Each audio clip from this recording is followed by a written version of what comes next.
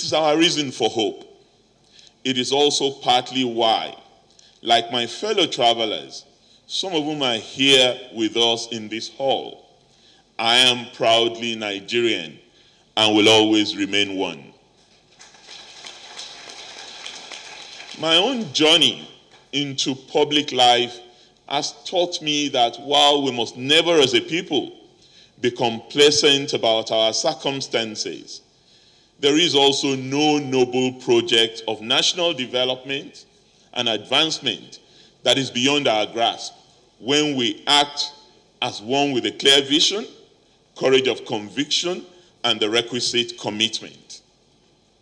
I began my journey into the public sphere as a student leader at the University of Lagos, at a time in our national history when we were all fired by genuine and well-founded hopes of the heights to which we could soar as a leading actor in global African and world affairs.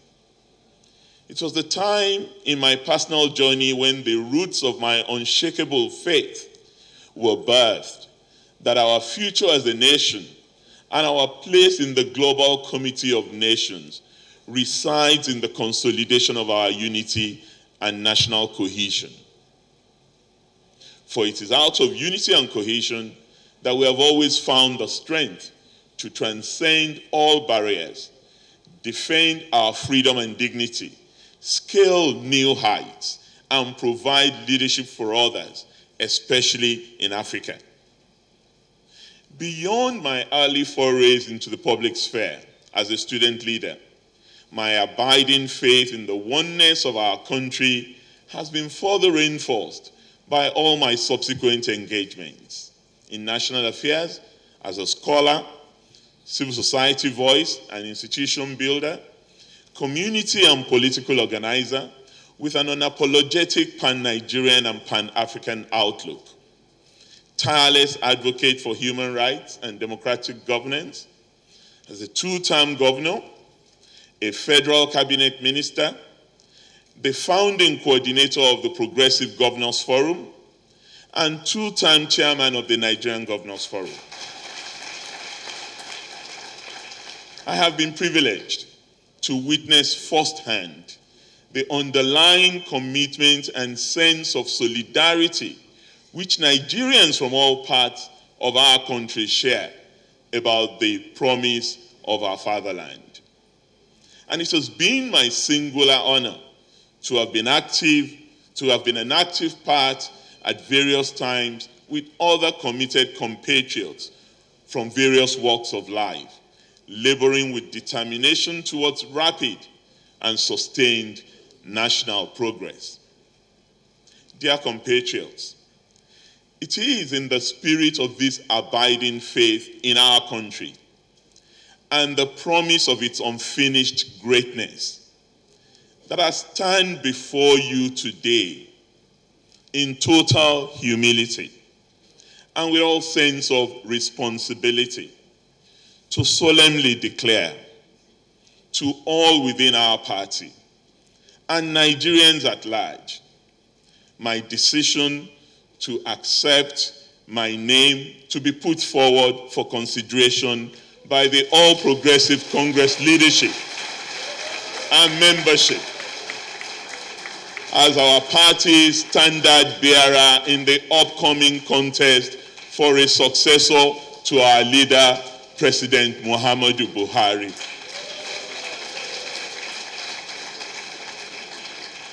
This is not a decision which I have taken lightly. Indeed, to arrive at this point, I carried out a long and deep self-introspection with the help of my wife, Bisi, and other family members, my friends, my political associates and professional colleagues. I have also traversed the length and breadth of our country to consult and explore with our esteemed elder statesmen and women, traditional rulers, a cross-section of party leaders, and rank and file members of our great party. and various non-partisan leaders of thought and opinion. I embarked on these outreach visits neither with any prior assumptions about what they would yield, nor with any sense of personal entitlement.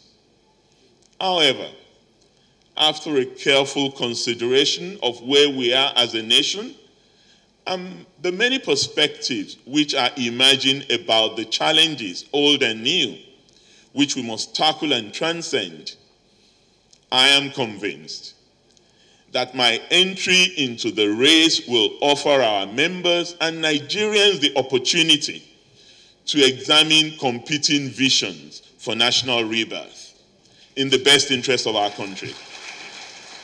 What advice are we giving our president? First, let me say that maybe because I'm privy to some things that may not be easy to reveal publicly, the president of Nigeria, President Buhari, is really doing a lot on security. Yes, you are interested more in outcome rather than input, but there is a lot that the government is doing that the government cannot even talk about at times. However, there are also areas of impediments that we need to tackle quickly. If you ask me, and I've had cause to share some of this with our principal officers in the security sector, given my background that you spoke about. First, this country was able to recruit in an emergency manner. In 1967, it moved from an army of 10,000 to 250,000 within a space of 1 year. Today, there are all sorts of bureaucratic impediments that are not allowing us to expand the men and women that we have in the armed forces and in the police. And we need to do that quickly. If we're not able to do that in the shortest possible time by clearing away those bureaucratic impediments, we need to bring on board our reserve elements who are still on duty. Our soldiers, even in retirement, they are on duty. Major generals, colonels, brigadiers, they're all over the place. Electricity, for me, I think the solution is it's time to do away with a national grid. We now need to begin to look seriously in the direction of zonal or regional grids, or even micro and mini grids outside of the mainstream official national energy grid. It's the only way to solve this problem and focus our energy on renewable energy as well. If we don't do that, it's band-aid or bullet wounds. This national grid is completely broken, and fixing it every day it crashes is a problem that we cannot easily tackle. Unemployment, I did speak to that, but for me, it is not the job of government to start focusing on employment, but it is our job to provide the enabling environment for private sector to thrive, for the agricultural sector to thrive, for the infrastructure sector that we have to create jobs. And there are so many jobs tied to these various critical segments of our economy. That is what we need to do, in addition to addressing questions of skills. Because we talk about employments, majority of our young people don't have the requisite skills to do the job that is necessary to do.